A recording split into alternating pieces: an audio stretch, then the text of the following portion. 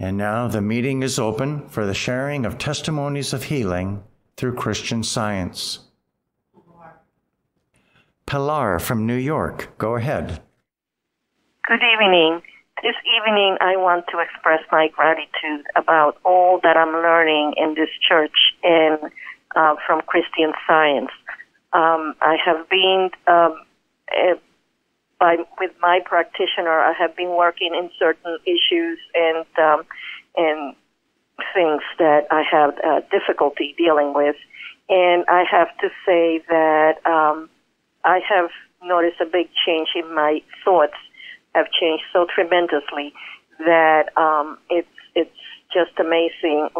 Yesterday, I took my 2 grandkids to dinner, and they are small. They're very rambunctious. They're 2 boys that are constantly fighting. So my daughter was a little skeptical to let me go with them to dinner, but I went with them and I sat down and I affirmed that they are expressions of love and that there's nothing that can be reflected that it will be disruptive or in other words, they will be making a mess or anything like that. And I have to say that by affirming this, we had the most wonderful dinner, my 2 grandsons and myself, and they were quiet, they were well behaved. The restaurant was pretty full, so I was a little concerned, but by just holding on to what is true about man and about those 2 precious children, it was just incredible, and I'm so overwhelmed and so grateful for what I'm learning in this church and for the support that I get from my practitioner. Thank you very much and have a good evening. Thank you. Shahidat from Maryland, go ahead. Good evening. Thank you so much for those readings tonight. I would like to express my appreciation tonight for the discoverer and founder of Christian Science, Mary Baker Eddy. I've been reading a lot of articles from early Christian Science workers, all available from the Plainfield website. And I'm absolutely awed that Mrs. Eddy heeded the call to bring Christian Science to the world. It couldn't have been easy, and as I read these older articles, I am very much impressed with the courage that it took to be obedient to do that. And I want to express my gratitude for her for doing that. Thank you. Thank you. Barbara from Pennsylvania, go ahead. Good evening. Last week I spoke of being grateful for correction by both Plainfield practitioners. As I understood it, one pointed out some arrogance on my part and the other a need for more wisdom and understanding. I'd like to add that the correction in both cases was lovingly given and wise. We are so blessed to have them. Only this week, I learned that the Christian Science Board of Directors in 1971 tried to extend the copyright for science and health for another 75 years and were even successful until 1987. In 1983, a group called the United Christian Scientists of San Jose, California, brought a suit to overturn the copyright extension with the financial help from Alan Mansfield, who established the Equus Institute, from which the beautiful copies of the 1910 Science and Health sold by Plainfield come. The result was that the extension was ruled unconstitutional, thus null and void, and the board's subsequent appeal was unsuccessful. Thank you, God. It's hard to be grateful enough for that crucial result and for the integrity and courage of those bringing and supporting the civil action that brought it about. And thank you for this service. Thank you. Colleen from Massachusetts, go ahead. Good evening. Thank you for tonight and the topic on Rejoice Evermore. I'm learning to cling to truth and love and to fill my consciousness with only true thoughts and loving ideas from God, which I know are real and all-powerful. With truth, which is the only reality, and love, which is the only power, I can wipe out all material wispy beliefs, all material arguments and temporary problems, and shut them out of my thinking, because I know they're not real. I know that God does not flood my consciousness with a mess, and I will not either. So, living from true ideas and loving ideas, I know I can't lose, and I know we're all doing this. I know God is ever present, the only law, strength, and He's the life of all. And I know that living and loving with His ideas, that we as His cherished children can't lose. Thank you for tonight. Thank you. Heidi from Maryland, go ahead. Thank you. I'm more than grateful for this church, for everything that I'm learning here and how it's been an inspiration. At other times it's been a beacon of hope or a lifesaver. Through its correct teachings and because of a wonderful practitioner who lived and taught it, this church has kept me here for some 40 years. A few months ago, I found myself dropping everything that I picked up. As soon as I had it in my hand, it would just fall to the floor, as if it had a life of its own. I was dropping and spilling food and dishes, papers. I dropped my laptop, you name it. And every time I would drop something, I would begin this inner dialogue of how clumsy I was, or how stupid that was of me. And if people were around, I'd sometimes make a joke of it. But as this continued week after week after week, it became not such a laughing matter. One day as I was taking a cup of coffee out of the microwave, I spilled it, and extremely hot coffee ran down the front of me, and it burned my thumb on the way down very badly. And after a couple of choice expletives, I suddenly realized that this was not normal. I finally turned to God for help. First, I asked God's forgiveness in taking His name in vain so many times, because every time I called myself all those negative names, I was calling God those same names, stupid or clumsy. So then I asked Him what I needed to know. The thoughts began to come pretty quickly. The first thing that came to my mind was that my thinking had dropped. I had listened to some disturbing news on the TV and kind of was going around with that for a while.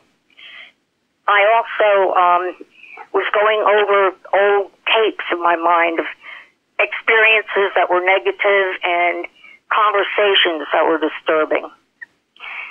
I realized that this was part of the problem, and I asked God what I should do. I affirmed that my mind just couldn't drift into evil, and then I declared that God was all in all, and that He loved me and I was His perfect child.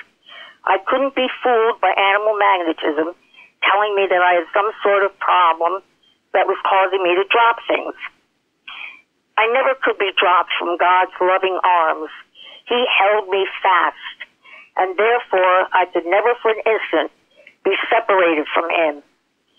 I continued with this line of thinking for about 15 minutes, and during this time my thumb had formed a blister. I covered it with a Band-Aid so I wouldn't look at it, and I said, "Okay, God, I feel Your presence. I know You'll take care of this."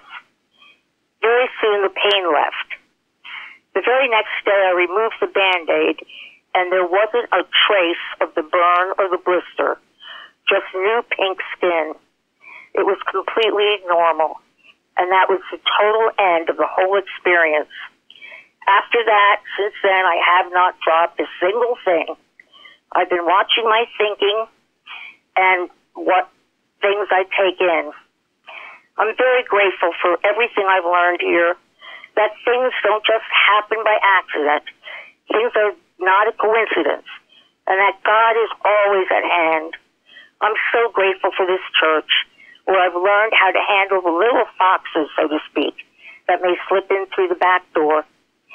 Thank you so much, Independent Christian Science, for giving me a wonderful way of life. Thank you. Thank you. Jeremy. Thank you so much, Day Day, for having the theme of the readings tonight be Rejoice Evermore. A while ago, a few of us from the church gathered to watch the John Adams mini-series. And I was really grateful to get a deeper understanding of what went on during the time of the formation of the United States. But what really stuck with me is how John Adams, when he was around 90 years old, seemed to finally find out how to be happy.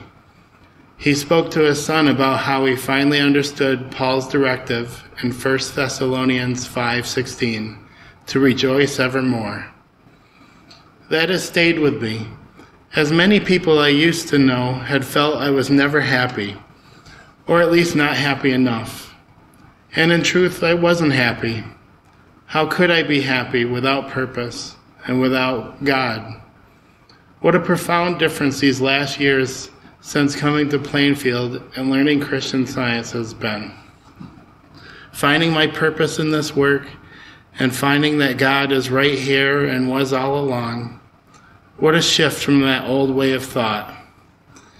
I wake now just elated to get up and get into this work. And for the first time ever, I love being alive, and I smile often through the day. To rejoice evermore no longer seems like a foolish or impossible thing to strive for. I did it yesterday, I'm doing it today, and I can see no reason why God wouldn't make it possible for me to do it tomorrow. What a good God we have. I'm so grateful for this church, for Christian Science, for this work, and for the simple fact that I can be honestly happy and joyful now. Thank you. Thank you. Linda. Thank you very much for the readings tonight and the beautiful music. Today, I was feeling a deep gratitude for an individual I worked with. A Plainfield practitioner had been praying with me during a very difficult work experience over many months. I know this woman joining the work team during this period was a direct result of the practitioner's prayers. Looking back at the timing of her coming and the role that she filled demonstrated such a practical expression of God's care and protection. She brought a sense of clarity, principle, honesty, kindness, and courage amidst a situation that seemed to lack all these qualities. I appreciated her support at the time, but it wasn't until recently that I realized how profound this timing was in the healing process and deep lessons. We both were lifted out of this unrighteous environment.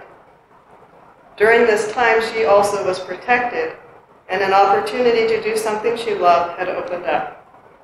I'm very grateful for the practitioner's support. I also, as I was sitting here tonight, I really had a deep sense of how grateful I was that Plainfield was out there on the internet and I found them before this happened.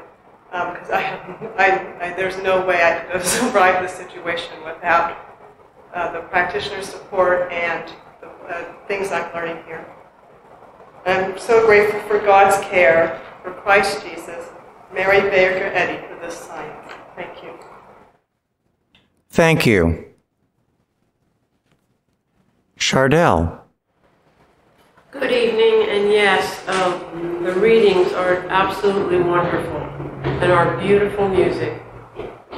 I'd like to offer my gratitude for practitioner help and ongoing work with seeing God as the only power which eliminates any belief that error of any kind is real.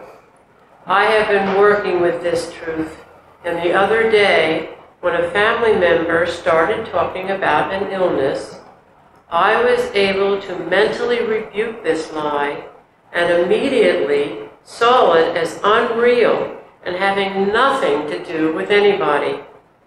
It was a great feeling of freedom and love. The conversation quickly changed to a positive topic, and I didn't have to say a word. It is wonderful to be part of this Plainfield Christian Science Church Independent, where God is first with Christ and Mrs. Eddy has her right place. Thank you. Thank you. This is Bruce. I'd like to share my thanks tonight for a wonderful blessing that we've had here at the church. For some time now, we've been planning to replace our air conditioning equipment, and it's now has been done. We got some wonderful equipment. It's working wonderfully well. But in preparing for this project, I was actually hoping that we could save some money by me doing some of the electric wiring. But in order to do so, I had to have a licensed professional who was going to work with me and cooperate. And we even found someone who said, yes, I'll work with you and help you. Except he just stopped answering his phone calls and wasn't making himself available. And the time was running close to when our HVAC contractor was going to begin their installation. And I was feeling a little bit of anguish about this whole thing. And then I opened up hymn number 374 in our hymnal, and we're actually going to sing that again later on tonight. And one of the phrases in this hymn, it says, "We thank thee when in anguish we turn from sense to soul." And I read that and I said, Dear Father, I have been feeling some anguish and haven't really felt like thanking you, except now I see what the instructions are, that I do indeed need to thank you, Heavenly Father, because you have a plan and your plan is perfect. And your plan is much better than my plan, and I need to be willing to abandon my plan and to thank you for your plan. So I started doing that. And then I called up our other HVAC contractors and said, hey, I haven't arranged for any electrician. Can you help us out? And they said immediately, yes, we can. So they got their own electrician to do the wiring. And just recently, the bill came in for the whole thing, and amazingly enough, with discounts and everything that our HVAC contractor gave us, the total bill was just almost the same as their original quote for just installing the equipment alone without the electrician. So it proved that God's hand was on this project all along, and that my job was to thank him and turn from sense to soul and let his plan work out, which it did. So we're thankful. I'm just saying, standing here tonight, thanking God. He has a wonderful plan, and I'm willing now to let it show what it is. Thank you. Day from Georgia, go ahead. Thank you. I'm grateful for finding true joy through my study of Christian Science in this church. I've learned that my joy is found in God and not in anyone or anything else. And since God is all, is ever-present and infinite, my joy should be the same, with me at all times. In this church, I found true purpose in life by realizing that God has some good for me to do each day. With this new understanding, I'm finding it easier and easier to maintain my joy consistently, rather than being overcome by challenges or unfavorable circumstances as I once was. This is a tremendous blessing for me, as it allows me to continue working for good radiating joy to bless those around me, rather than focusing on self, absorbing anything that would cause prolonged sorrow, disappointment, anger, and so on. This is one of the greatest gifts, and I'm forever thankful for the freedom that it's given me.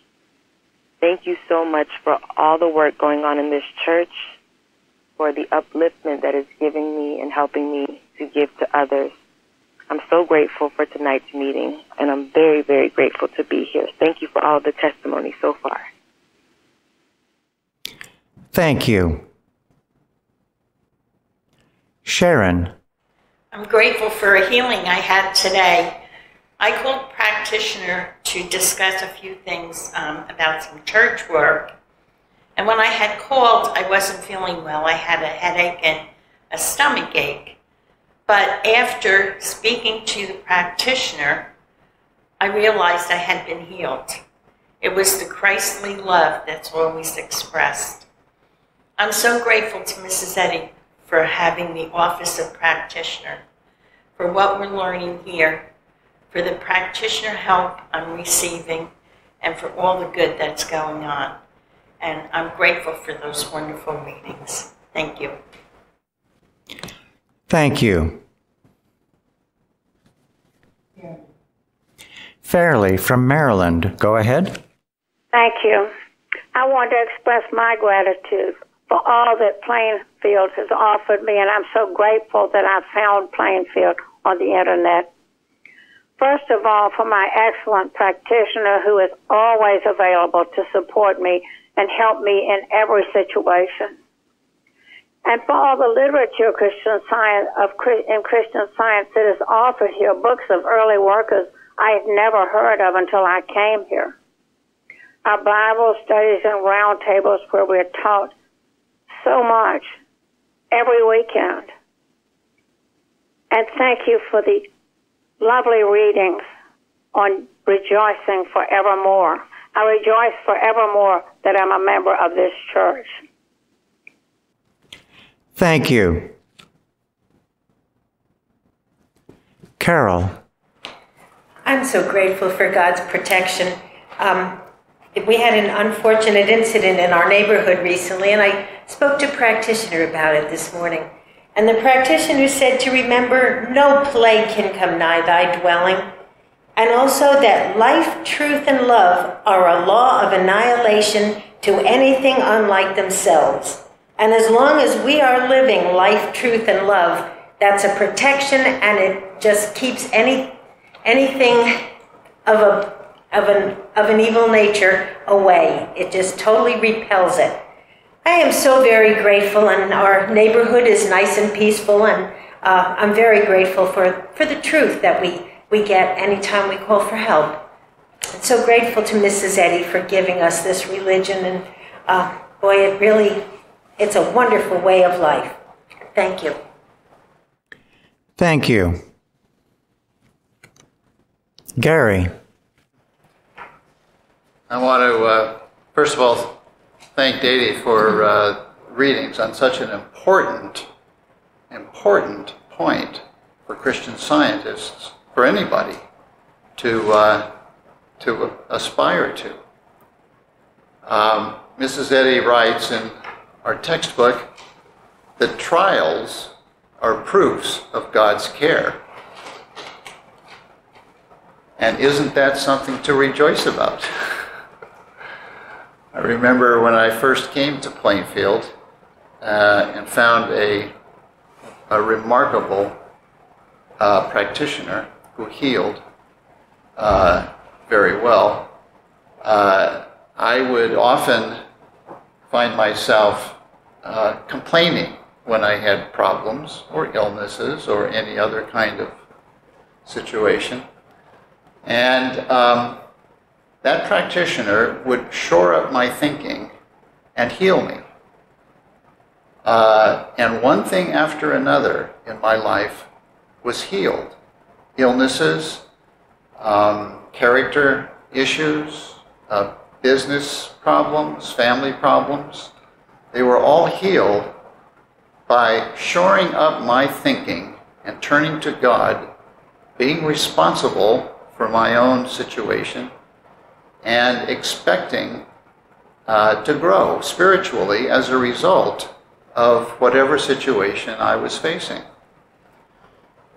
And after a while, I began to look forward to problems because it was such a joy to get close to work, to get closer to God, and gain the dominion and the freedom over whatever that problem was. And I began to understand a little bit about what Mrs. Eddy meant when she said, when she wrote, "Trials are proofs of God's care." It also taught me to rejoice evermore, regardless of what situation I might be in.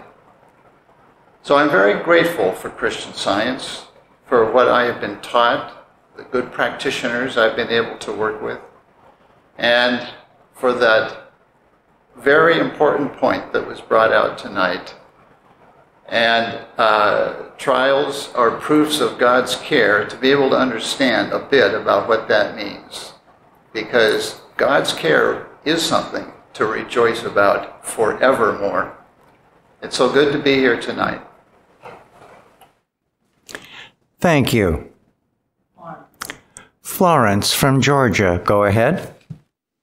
Thank you. Tonight I'd like to express my gratitude also for the readings on joy and rejoicing, because I remember a time when I was so depressed, I really never thought I would be happy again. But through Christian Science, all the articles, so many teachings from all Mrs. Eddy has given the world, I started to really understand that joy is really part of my being. And to start to be joyful no matter what is happening. This took a long time, but I learned to let go of the burdened thoughts.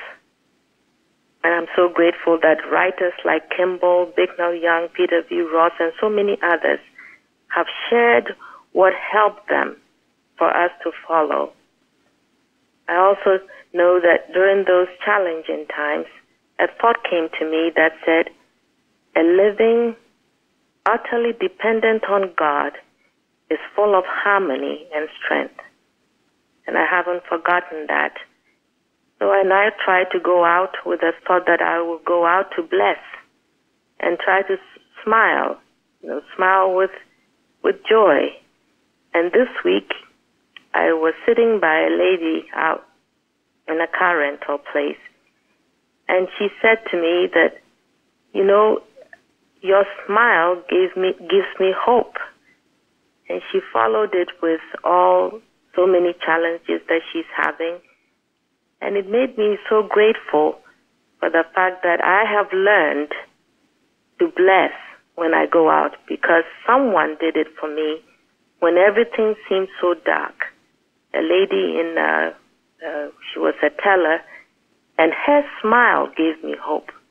So I'm so grateful to learn this, that without even doing anything, I can learn to bless by making it a point to be joyful in my heart.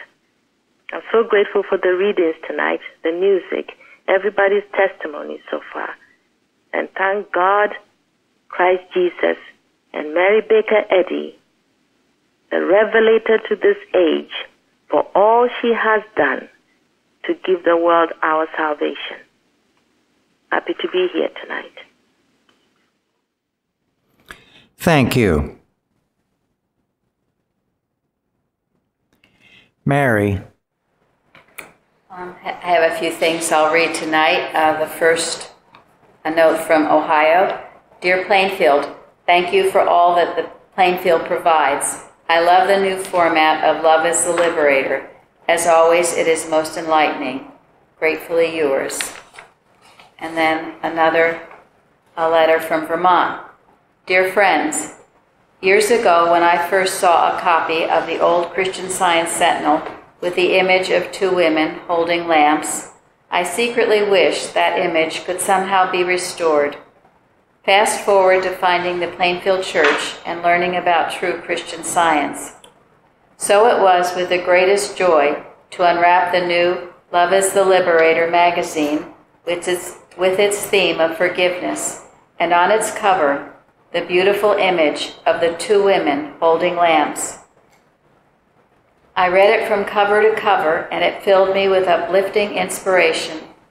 I especially liked the article Recapture of Enthusiasm by Peter Ross and the article Compassion by Benjamin Ndukwe, amongst all the other wonderful articles, gems, and testimonies.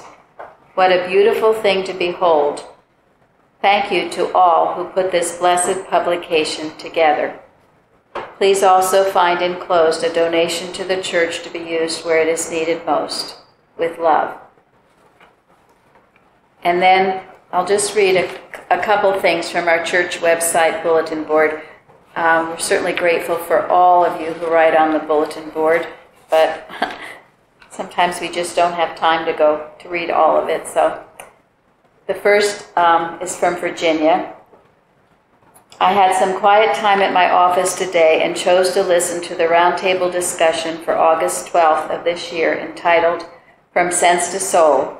These discussions provided by this church are so profound and give you so much to reflect on and to consider with regard to your progress in your development of spiritual sense and understanding God. In the past, when I felt myself moving forward and advancing in my study and understanding of Christian Science, as brought out in this discussion, something would come along to try to steer me away from that path. And unless you're really on guard, you can be caught up in that thought, and then you realize that you have been wasting your time and spinning your wheels, entertaining matter, and have gotten absolutely nowhere. This church and all of its wonderful discussions provided through the weekly Bible study and the round table are a learning and disciplinary rod which keep you on that straight and narrow path, which in turn furthers your advancement in your understanding of God and His relationship to man, moving you into the realm of spiritual sense. My gratitude and love for finding the Christian Science Church independent and its wonderful website is ongoing. And then from Florida, thank you. Recently I learned that same lesson. I opened the door just a crack to the material world and got clobbered as it took me for a ride, which was all good as it helped me to choose to stay on the straight and narrow.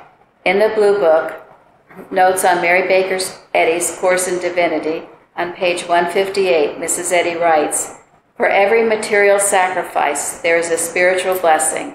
Right desire is the deepest form of prayer." Many years ago, when we had the practitioner and also teacher in this church, her name was Mrs. Evans, after we would have the lesson read on Sundays, she would get up and give a few remarks. And many of those times I remember because what she said was so important and it helped me in so many ways. And during one of those sessions, she was speaking about 1 Thessalonians 5:16-18, which is, "Rejoice evermore, pray without ceasing, in everything give thanks, for this is the will of God in Christ Jesus concerning you." And I too thank Dede for those beautiful readings tonight that she gave. Well, in this talk that Mrs. Evans was giving, she said she had read about a doctor who had said that there were many people in the United States suffering from what he called a nameless anxiety. They would be very upset about things, but not really know exactly what it was that was bothering them. And she said in her talk that the real antidote for that was these three things: to rejoice evermore, to pray without ceasing, and in everything give thanks. Now at that time, I was suffering from anxiety, and I guess you could call it a nameless anxiety. There were times I didn't even know why I felt so anxious. I seemed to be anxious about everything. So when I heard that, I decided I would work on that, and I would work on those 3 things in my life and incorporate them. And we're taught here, you don't wait for a healing before you give thanks. You give thanks, period.